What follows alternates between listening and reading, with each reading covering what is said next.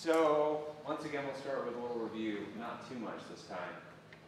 I just want to add to our cheat sheet things we learned yesterday. So believe it or not, we only really learned like 2 or 3 things. But those 2 or 3 things were kind of intense. So, what we covered yesterday? We covered structs and interfaces, and we also covered pointers.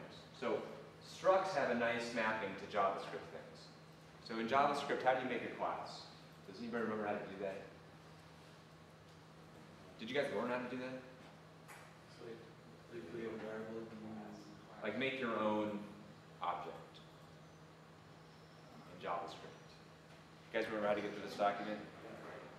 Yeah, okay, I was just taking a second to catch up there. Making an object in JavaScript. new object? Yes, exactly. So we might say, you typically make a class this way, right? Right, and then you'd say, We call it a constructor, right? yes, constructor. That's the constructor. Notice in JavaScript, constructors are just functions. And then if I want to add things to it, how do I do that? Does anybody remember? There you go. And you can either do this, or you can say .prototype.name.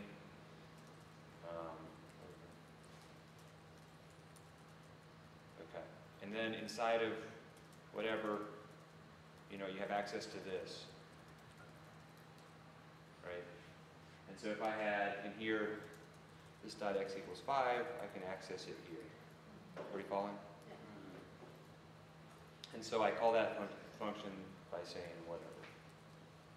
And what JavaScript does is it creates an object, it attaches that prototype to it. And so that when I say obj.whatever, first it looks inside of here, it doesn't find it inside of here, and then it looks on the prototype. And it finds it here, and then it invokes that function. It sets the this here to the object, and then it calls it.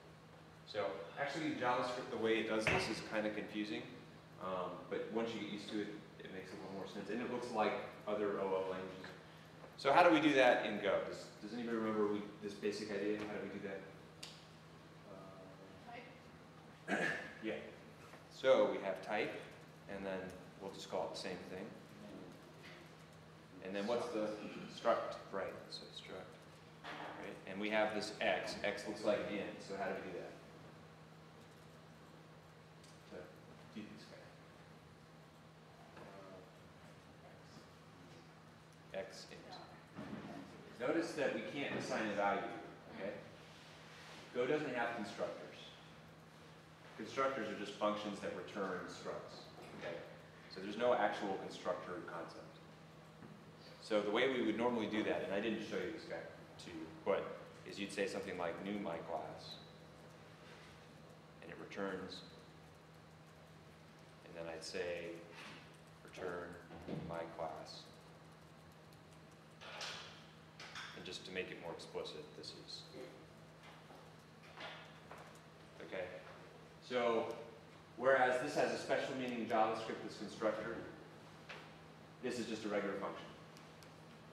You can call it anything you want. But anyway, so we didn't talk about that, but we did talk about the rest of this. So how do I create a method? So this whatever is a method on my class. How do I create a method in Go?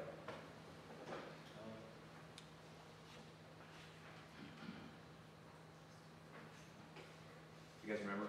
Where is the You have to put the receiver? receiver in front of the name of the method. Right, so we'd say something like this, right? There's our receiver. Think of this as like my class operator, whatever we're saying, my class. And then I give it the name, whatever. This function didn't return anything and it didn't take anything, so we're going to do the same thing. And instead of console log, we'll say print line. So the receiver is always the name of the struct.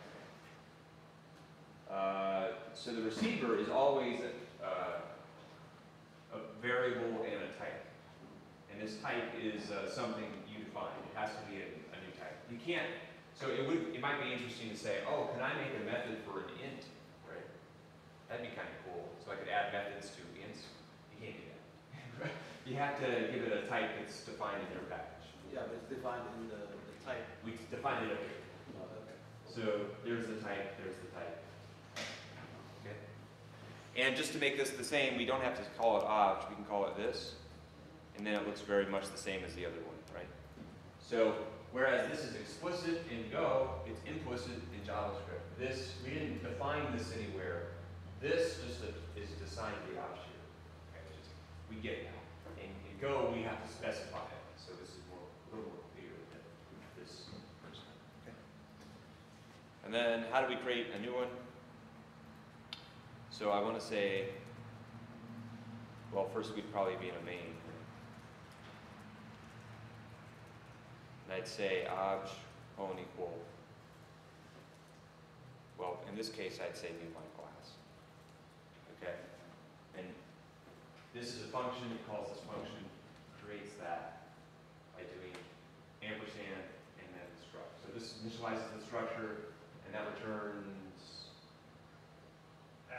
the address of that structure. Okay? So this is a pointer to my class. Would, something that might improve that a little bit would be to have font new my class take an argument, and then you can set the x Sure. instead to the argument, and that way when you create an object, Yep, no, good point. So to show you pass that, in how you want it to be.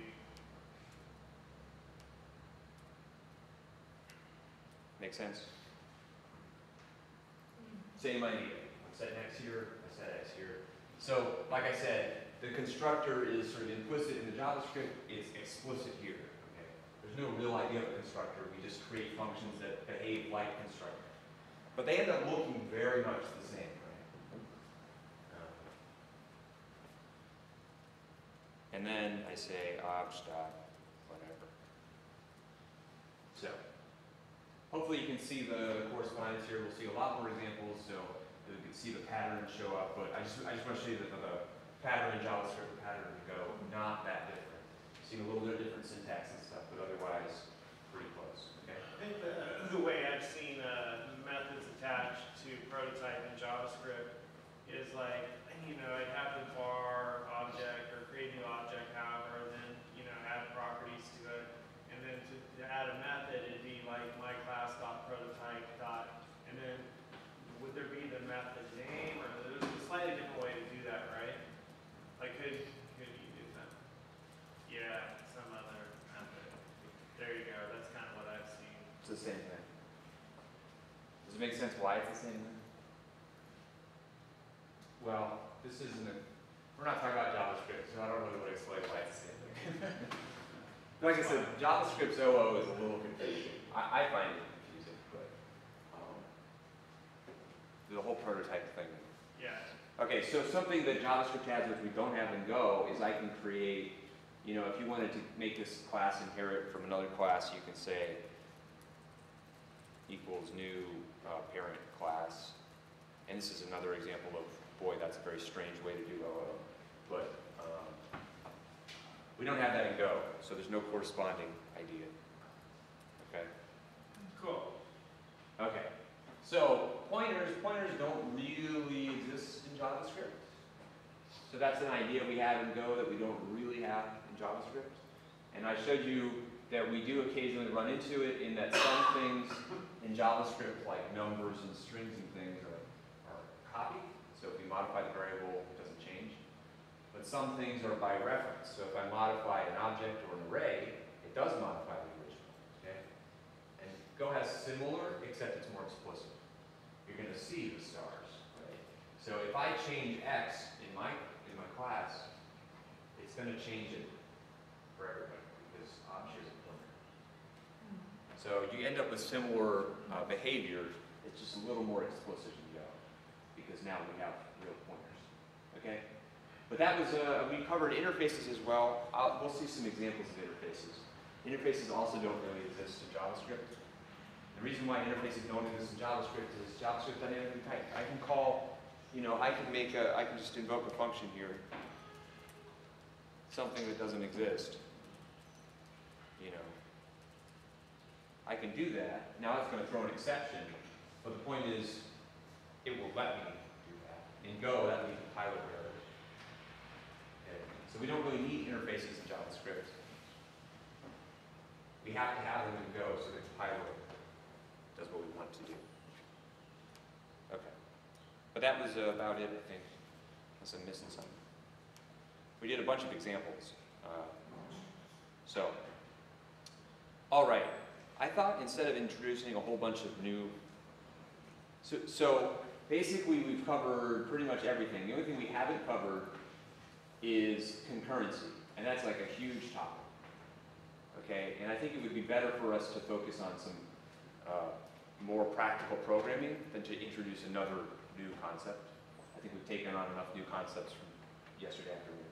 So to do that, I think we can start doing some work with files, because now we know enough to work with files. We didn't really, because we hadn't talked about interfaces, but now that we have, we can start to work with them. And I think you guys will find that files are pretty easy to work with. So let's look at an example of how I open a file in Atom here.